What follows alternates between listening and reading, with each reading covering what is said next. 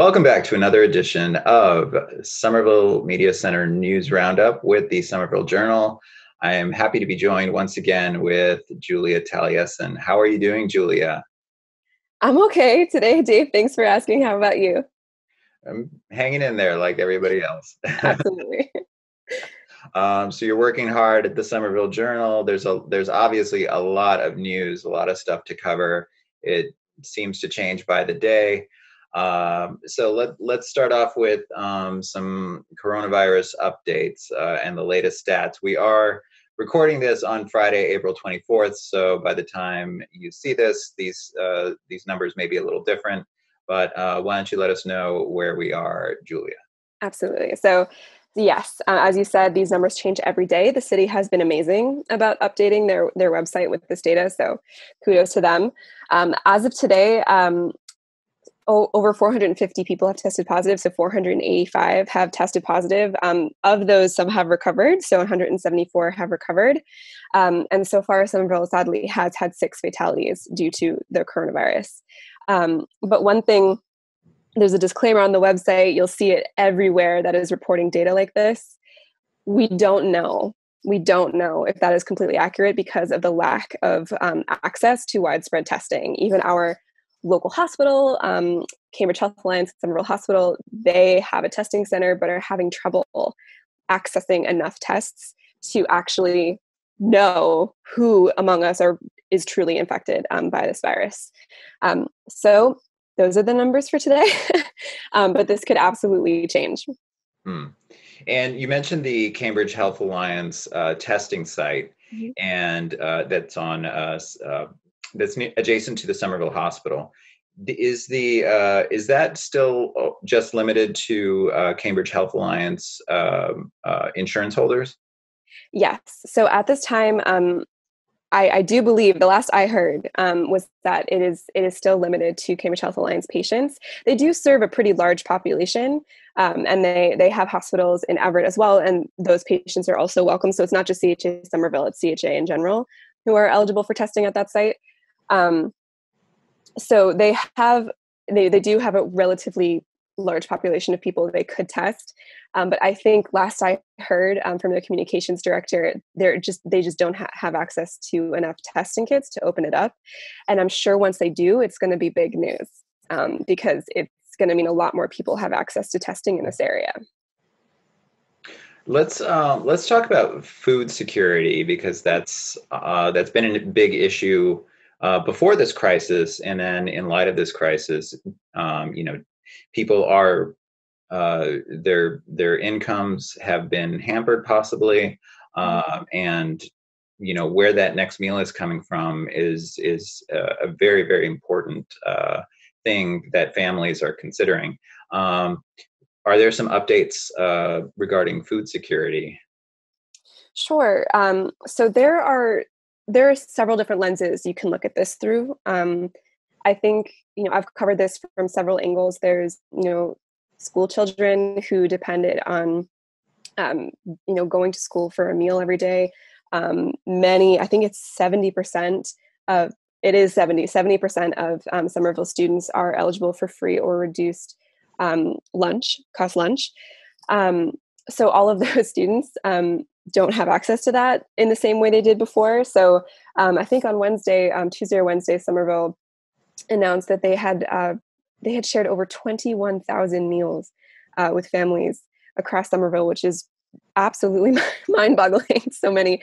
But there have been volunteers pretty much since the beginning. Volunteers, PTA, family members, city staff, etc., at 4 schools spread across Somerville, delivering meals every weekday, 9 a.m. to 11 a.m. And people have been using that resource. Awesome. So people have been getting those meals. So there's students, there's out of work bartenders. For example, I've talked to a lot of business owners who report that their staff are having to turn to resources they've never had to turn to before. I have spoken with the Somerville Homeless Coalition, which in addition to trying to look out for the homeless population of this region, not just the city, they also run a food pantry, which serves anyone who needs it. in this specific area. And though they don't really turn people away as much as they can. But they said that the demand for their services out of that one food pantry has tripled, and that they have had, I think, 50% of the people they've had in the last month were new customers, which is significant. So, while our vulnerable populations, students, individuals still need more support than ever, there are also people who have never needed this support who are now turning to it because they're out of work and are having trouble affording food. So there are a number of ways to look at this for sure. So what do you want to talk about schools? What do you think? Well, how are the food pantries? Is it Project Soup that you were referring to? Yes, sorry. Thank you. Yes, it's Project Soup. Yeah. How are the food donations coming in? Like, is that number, has that increased since this crisis began? Anything about that? So I think at this time, I haven't spoken with every pantry in the city at all. So this is kind of based on my conversation with the people at SHC. At the moment, they're really trying to fundraise money because it lets them buy the services they need when they run out of or buy the supplies they need when they run out. But they are still, if you are willing to donate food, they will take it. They said that they've received some donations of peanut butter, of cereal, and they have a system and a cleaning system set up to properly sanitize everything. They said everything is really spaced out. They have tons of volunteers who've been trained in safe food handling. So they are equipped. They've trained on how to manage this kind of thing, but they are still accepting donations. They want monetary donations, but they absolutely are accepting food donations. When it comes to food, I think some restaurants have donated just like the food out of their walk-in refrigerators when a lot of them had to close down. For example, I think the Burren in Somerville's Davis Square, they did that. They've done that before. But a lot of restaurants in Somerville, some in Arlington as well, are donating prepared meals or prepackaged meals, whether it's what they tend to make anyways, like pasta or sandwiches or, God, who else? All sorts of things. Or just like packing up a bag with like some fruit and a granola bar that's donated from like the place down the street. And so everyone's kind of pulling together to get these resources out. But there's that kind of, there's two parts of it. There's like the food pantry in itself, and then there are the businesses coming together to donate like meals. Yeah. Yeah. So if somebody is interested in making a donation to Project Soup or another food pantry, they should probably check the website of those places to see like what the protocol is for donations. Because yes, and they have tons there in Somerville Homeless Club. Mm-hmm. Totally. Yeah, so this is a good segue into food security is related to school, as you mentioned, and the school year was canceled for the rest of the year. So what can you tell us about that? Oh, gosh. What can I tell you about that? I mean, over the past month, I've been trying to regularly check in with parents, with teachers, paraprofessionals, on how things are going. And I think everyone is a little devastated, honestly. So people are figuring it out. I was talking to a Somerville mom in the 10 Hills neighborhood, and she was saying, this was last weekend, and this week was April break. So she was like, we are not stopping under any circumstances. We've established a rhythm. We are going to go on ahead, and like, we're in this together. Like, we got to keep going and figure it out. But I remember speaking to her a month ago, and she was like, in her answers to me when I was asking her about how things were going and what she was hoping for, she was just like, please God, everyone social distance so we can get back to school as fast as possible. Because students miss their friends. Like, there's the food security aspect. There's the, parents being able to work aspect. There's so many angles to this, but kids just miss the environment and the community that school is. And, at this time, It's still pretty fresh. So that decision just came in, I think, on Monday or Tuesday from the state to close schools through the remainder of this academic year. And at that, this week, Somerville hasn't released any kind of, new learning information. It also is school break. So a lot of people are not working this week, taking a well-deserved break, hopefully, for those teachers. But they have a ton of remote learning resources on their website. And I do think it's possible that in the coming week or two that we're going to be seeing more things popping up about kind of what kind of services they're offering and stuff. I will say, though, that when they release the information about providing meals to families, they also share that they've been providing iPads, Chromebooks, other kinds of tablets to students. They have also been partnering with Verizon and Comcast to make sure that every student that needs it has internet and connectivity so they can access these resources. And they have been mobilizing like so many people. I was talking to a paraprofessional who has been calling families because she is bilingual English and Spanish. She's been calling families to connect people to the internet. So they've been mobilizing everyone across the board to make sure that students at the very least are able to access these resources. So there's a lot going on, but I think as far as like what's going to happen, I don't know really yet what's going to be changing from how things have been going. I do know that, statewide, the Department of Education has said that, they think they're going to need to be planning for more long-term, like looking forward, whether it's the fall, no one really knows. No one knows. So it's hard to say at this time. Yeah. So I think we'll be hearing more.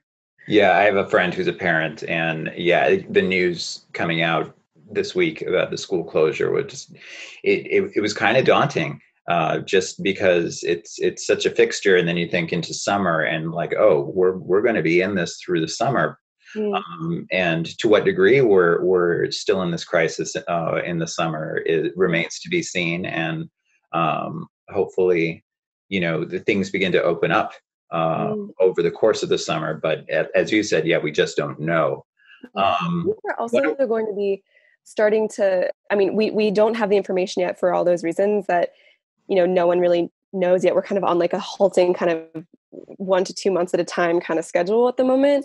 But when it comes to progress and what this means for all of these milestones like MCAS, that we have established in our public school system, they're suspended right now. And, that means they're going to have to be, suspending graduation requirements for certain students. And what does that mean? Will people take the test at a different point? How are people going to make up for this? Will people make up for this? Will there be summer schools that open up? How will they be virtual? Like, we don't know. But I think people, our state government, our city government, teachers, parents, everyone is thinking about how we're ever going to really truly recuperate from this in a holistic sense moving forward. So who knows? Yeah.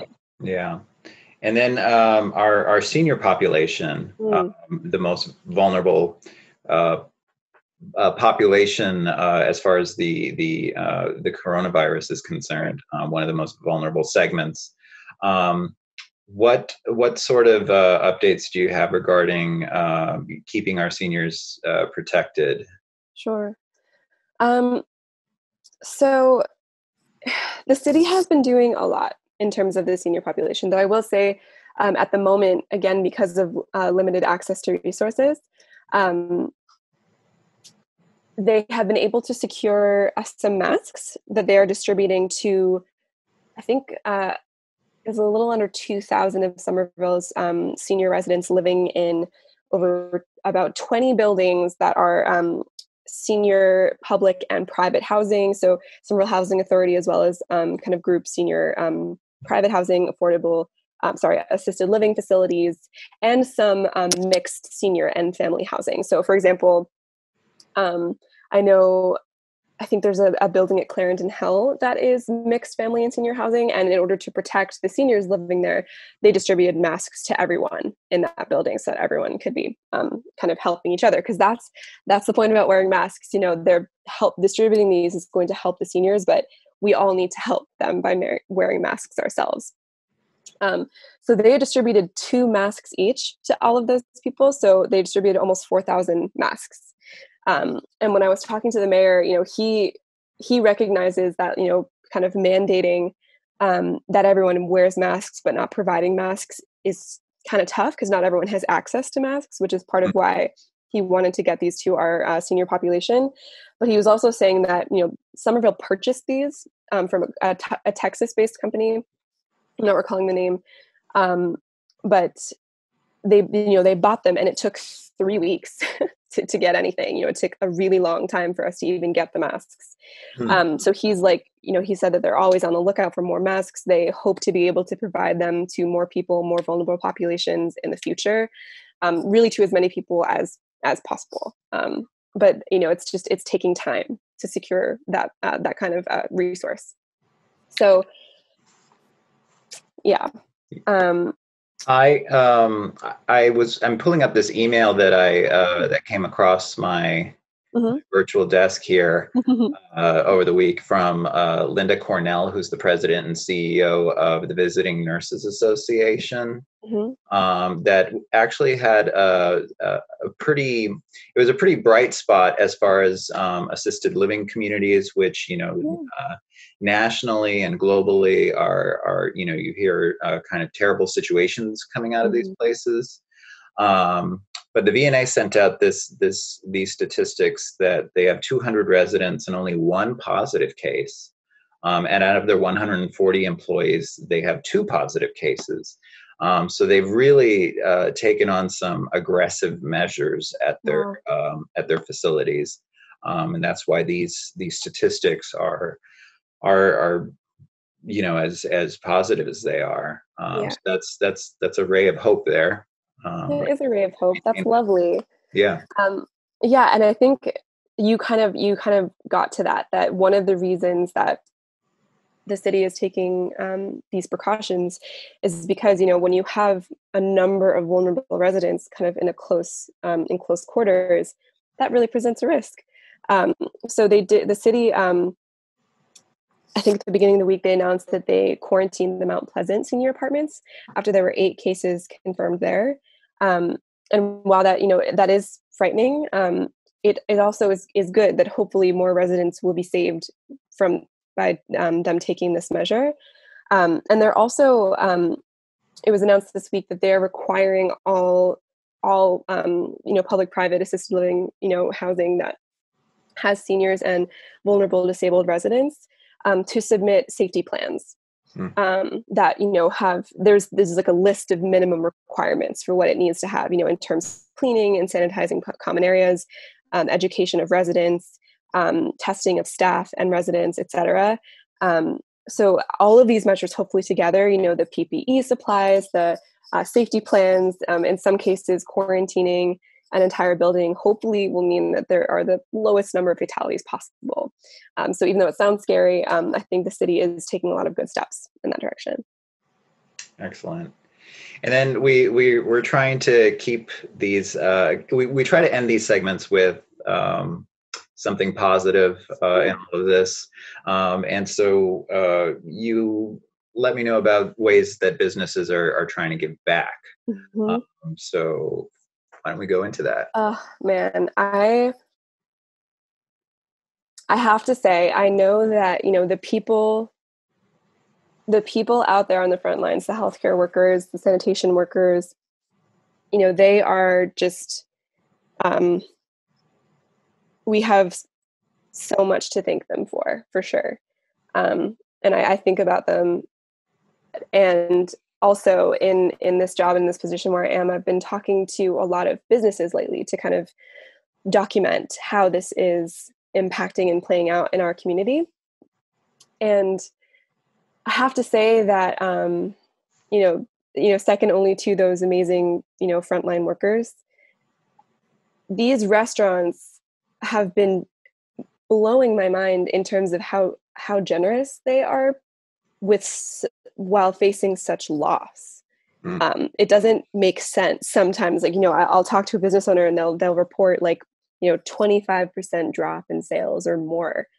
And yet they're, making meals every week for the homeless population. They're donating meals. They're I could go on and on, but I guess to name a few, Himalayan Kitchen and Union Square is giving away about 25 to 50 free lunches every Thursday.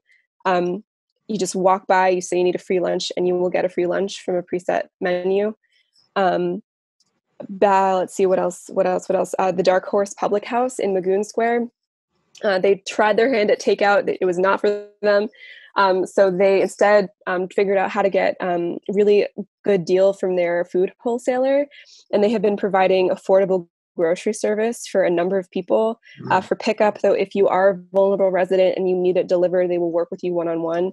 And what's amazing about them as well, Somerville actually just declared that all restaurants have the option of selling groceries, which is awesome. Hopefully it's going to help some people like hire employees back, help some people make some money while they would have otherwise been closed.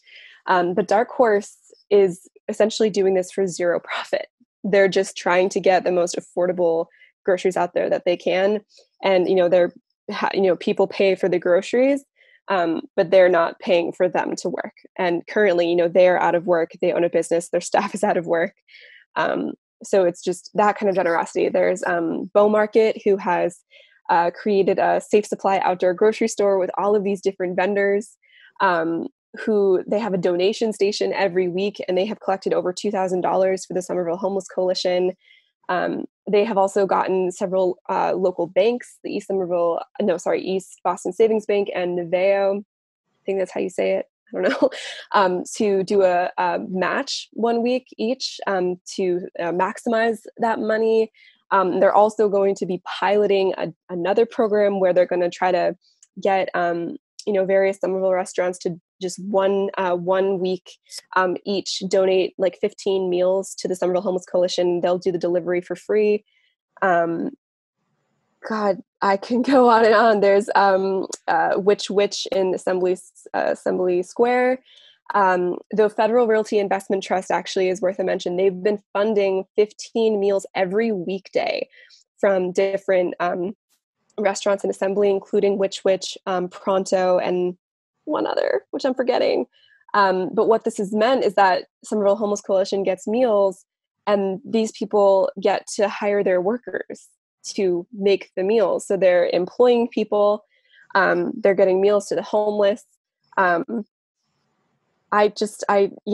in Arlington, technically it's in Arlington, but they're helping the Somerville Homeless Coalition, so we like them. And it's not so far. They, are struggling to pay the bills, yet they are, every time someone orders, they put aside money to fund meals for the seniors in their community, to fund meals for the homeless in their community. Like, all of these people are taking huge pay cuts. They've had to lay off their staff. They are, small business owners who opened their own businesses, who've, been, put everything they have in these. And it's just, when I speak with these people, I ask them why. Like, why are you doing this when you are losing so much? And it's not even a question. It's not even a question. They're like, well, this is our community. What else would we be doing? They help us, we help them. It's just like nonchalant. And I think it's been giving me hope, just as someone who, I wake up, I read the news, I feel so hopeless all the time about what I can do to change. And these stories, they certainly give me life. I hope they give other people life. And I just really think it shows the generosity and resilience of this community, that even when we are facing such struggle, we still turn to help others. Yeah. And it is uplifting, as you say, and it's heartening to see that communities are coming together at the levels that they are, at the city level, at the block level, the street level. Yes. And it is hopeful, and you kind of wish you could see that a little more on the federal level, that exact same kind of generosity, altruism, whatever you want to call it, being human. That's my one little bit editorial there, but there's a disconnect between like what people are doing on the community level, the tight-knit community level, and how they're helping each other out there. Yeah, I want to add to that, just because I spoke with Matthew Boyes Watson, who is one of the co-owners of Bow Market, and one thing he said gets right to that point, which he said, there's this sense that we're being left behind by the federal government. And really what we're doing in response to that is we're just pulling together. We're just, we decided we're just going to rely on each other. Mm.